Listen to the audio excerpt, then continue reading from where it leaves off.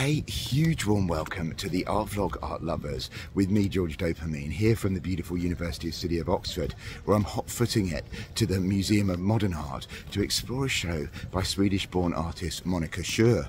I'm not sure if I'm pronouncing that right. I've heard some people in here in Britain call her Monica Sjôô. I've heard others call her Sjôö, so I'm going with that, but I'll call her Monica in this review.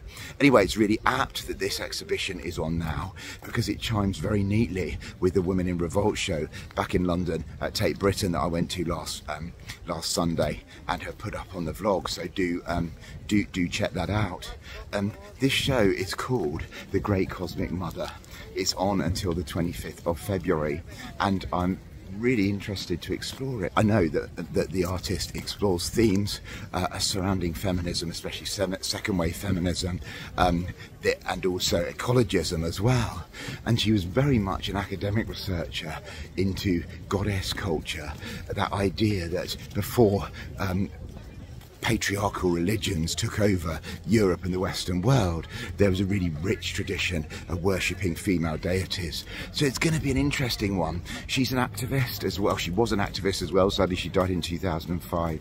She was on the street protesting against wars from Vietnam to Iraq, and also very much an activist in terms of women's rights as well. It's going to be super interesting, so come and join me. This show, as I say, is on until the 25th of February.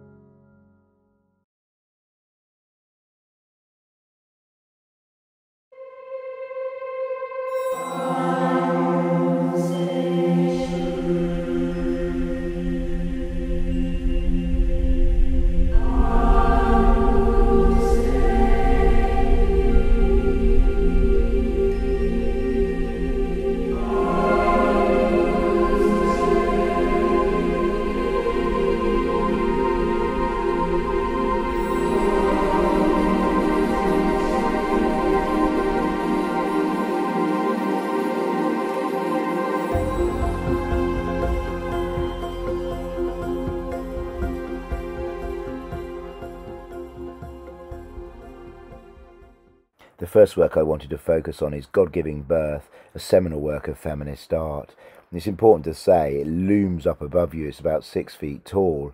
And it was inspired by Monica's own experience of giving birth, because she just couldn't equate the stereotypes of women as weak and passive with this incredibly visceral, powerful experience which required all of her strength. It's worth recalling that the first time this work was displayed in St Ives Guildhall in 1971, it was immediately caused huge controversy. It was attacked as blasphemous by the local mayor and forcibly removed. When it was shown at Swiss Cottage Library in 1973, Scotland Yard investigated, and Monica faced a serious threat of prosecution. Crazy to see it hanging undisturbed in the gallery today when you know that history. The second work I've chosen is Backstreet Abortion, Women Seeking Freedom from Oppression, because it encapsulates the directness of Monica's early work. The images are covered with a series of statements, medicine controlled by men, or we want contraception free for all women. And it reminds us that for Monica there's no high or low art. She took paintings on demonstrations, for example, and was intimately involved in activism as well as being an artist. This work is one of many in the first bit of the exhibition, which is almost like a call to arms, as well as addressing an incredibly serious and important topic. The third painting I've chosen from the exhibition is called Meeting the Ancestors at Avebury, and it encapsulates Monica's interest in goddess culture. Under the influence of magic mushrooms, the exhibition reminds us she had a transformative experience in 1978 at Avebury, where she sensed the presence of the Great Mother. Her deep interest in goddess culture, that period before the imposition of patriarchal religions, became a lifelong passion and focus of research and expertise, and it inevitably infiltrated her art. She felt a direct connection to female ancestors and wrote her magnus opus, The Great Cosmic Mother, which is still in print, to reflect this. The final work I want to focus on is Mother Earth in pain, her trees cut down, her seas polluted. This work, made in 1996 after visiting the seminal protests against the Newbury bypass, encapsulates Monica's ecofeminism. She saw these two ideas of ecologism and feminism as naturally linked. There was also at the time an awful oil spill off the coast of Mudderford Haven, polluting the Pembrokeshire coast she loved. You have to recognise that the grief for the destruction of Mother Earth was matched by a personal grief at the fact she was predeceased tragically by 2 of her sons.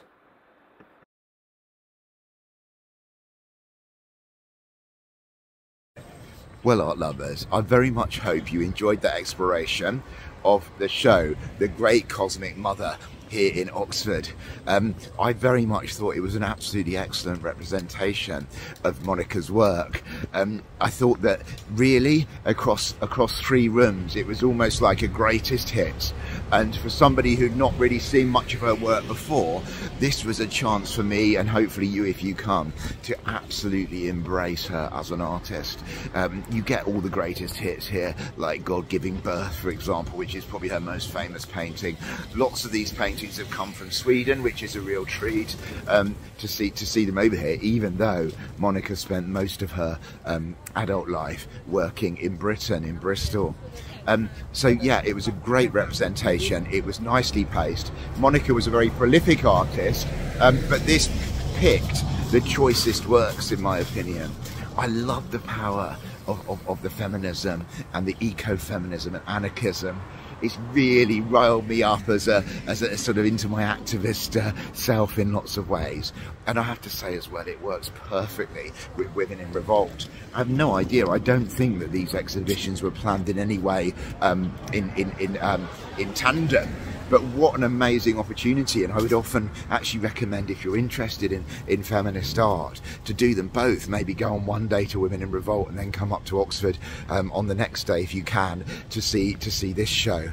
There's a brilliant overlap, and actually they should make more of each other's shows, you know, advertise in each other's places, because I didn't see any advertising of either there. So Anyway, it's a really good show. I thought aesthetically as well, the transition between the earlier, I would say more primitivist style works and the later, more eco-feminist works with different concerns was really clearly shown as well in the difference between the two big rooms with green and common sort of activist section in the middle. So that worked really well. I thought aesthetically, I actually preferred the later works, the more colourful works. The style of the first works didn't like personally like attract me in the same way, but then that's just me, that's just, you know, my aesthetic taste. But I love the subject matter.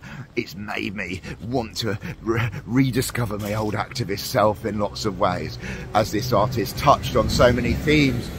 This is a pay as much as you want for £6 or £12, and so that's really great. You know, props there to the Oxford Modern Art Oxford, because you know, if things are tight, you can choose to pay £6. If you want to support the gallery, you can obviously pay a bit more, and I wish more galleries would do that in a way. So that's really good to see. Lovely cafe as well, I have to say there. The show's on until the 25th of February. I do recommend it a lot. If you're into feminist art, radical art, it's a must-see. And just like Women in Revolt, it's a tragedy that in her lifetime, Monica was not really shown in galleries at all. An interest in her work, as well as interest in the second wave of feminism, is growing.